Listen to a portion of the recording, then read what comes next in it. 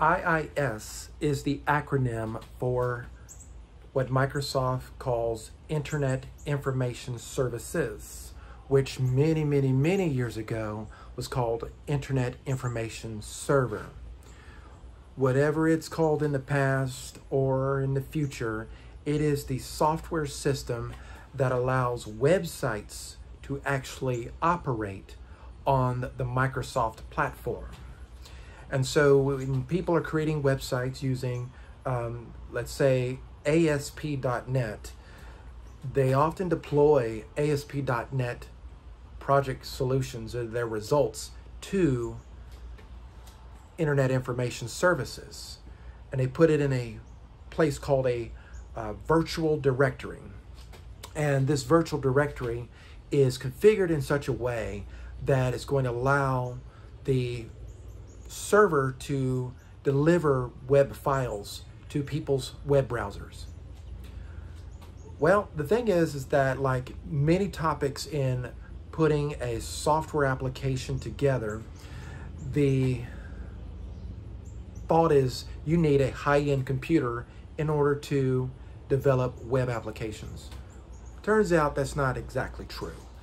When we go back to, let's say, the early 2000s, we had a tool called Personal Web Server by Microsoft as well.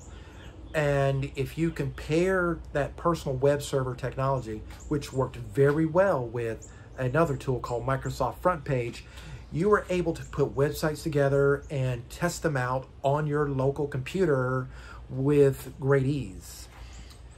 And when you compare those computers to the ones we have now, in comparison, those computers were much slower, and yet you were able to do full-on internet technology at that time. And so, again, the core of the technology, the foundation is there to do things that we today may use higher-end, more robust computers to accomplish. But in this particular take, I don't demonstrate any of that. The very first objective is to see, can we even install Internet Information Services, IIS, on a low-end computer? And of course the answer to that is yes, but what does that look like? Is it, does it present any challenges? Is that a favorable situation? And so as I go through this process of putting conventional IIS on the computer, the results are very revealing. Internet Information Services has been around a good while, and where previously you had to download a setup program to get it integrated with your computer, since Windows Vista, I believe, it's part of the control panel. So you go into the control panel and you select the option to install or turn on Windows features. And when you go in there, you'll see an option for Internet Information Services. You could check that box and click OK, and everything would be in place. But I like to go in and select the specific options that I need for Internet Information Services. And by skipping the option to install the Internet Information Services service specifically, I avoid a security issue on a personal computer, because that particular option allows administrators, web developers, etc. to be able to remotely access IIS, or Internet Information Services, on a server. And in a corporate setting, in a IT setting, that works just fine, but on a personal computer, that's not something that you need, because you're right there and you can directly access this service. So I clicked OK, and that prompted Windows to install IIS.